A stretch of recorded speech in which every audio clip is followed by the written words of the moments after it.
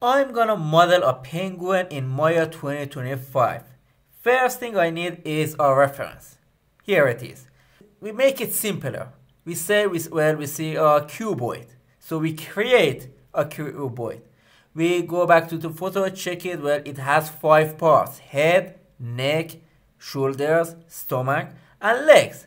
So we divide our cuboid into 5 parts. We check our photo again and say, well, the head is smaller.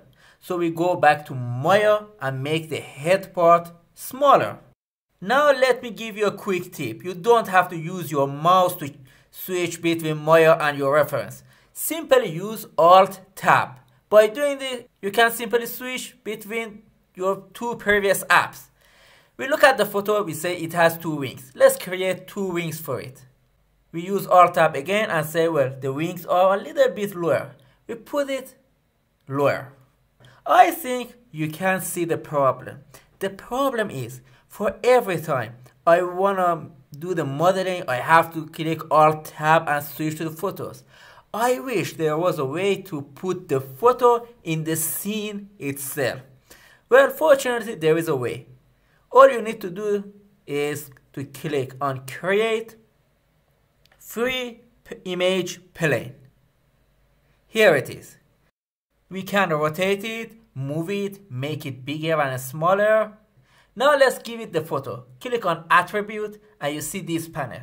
Click on File icon and find your reference. There it is. We select it and open. Voila. Now we have our reference in our scene. We can do our modeling more efficient and better. Bingo! I mean, it's not exactly what I was aiming for, but it's better than nothing. Now let's do the animation. Like modeling, it's recommended to use a reference for your animation. In this case, I'm gonna use this.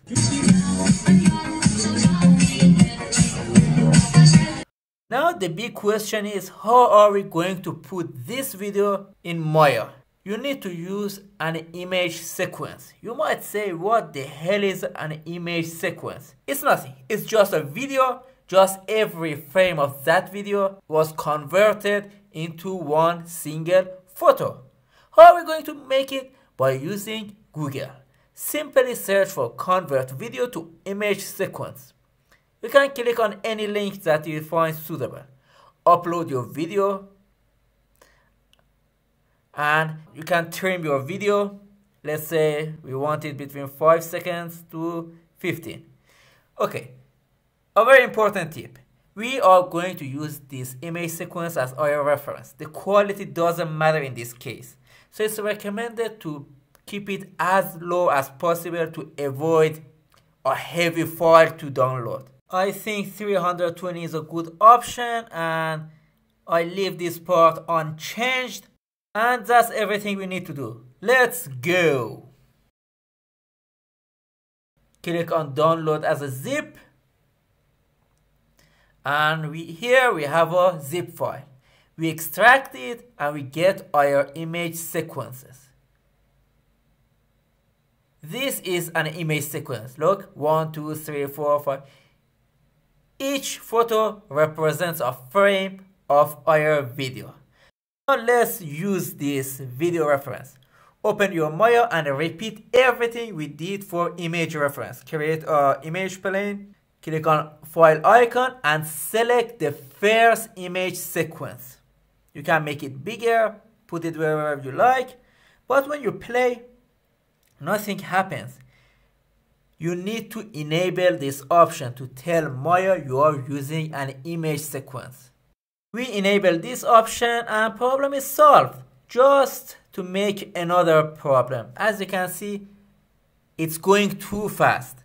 And the reason for that is the animation slider is going too fast. It's not going real time. How are we going to solve it?